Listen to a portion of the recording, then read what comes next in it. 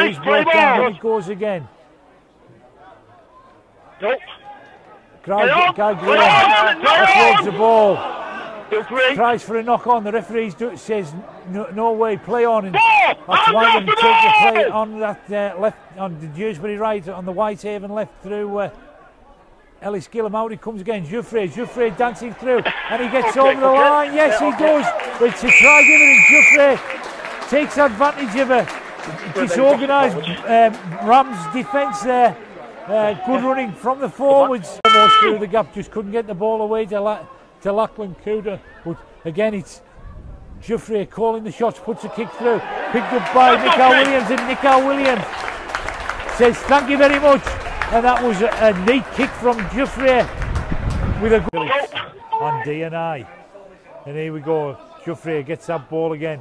He's Greg McNally puts it out to Bowman. Bowman's got to run to the line. What's going to happen here?